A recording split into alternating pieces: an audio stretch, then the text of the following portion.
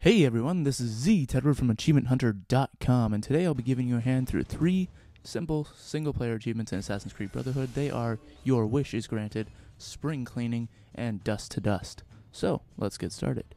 So first off, you gotta find a well. This is for Your Wish is Granted, and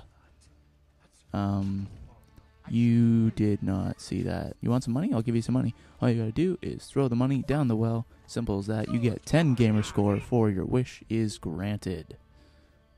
The next achievement is Spring Cleaning.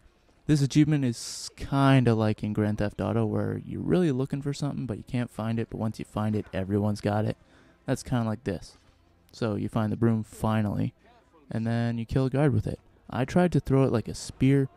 That didn't work out, but it doesn't matter, because as long as you kill a guard while holding the broom, you will still get the 10 gamer score for Spring Cleaning.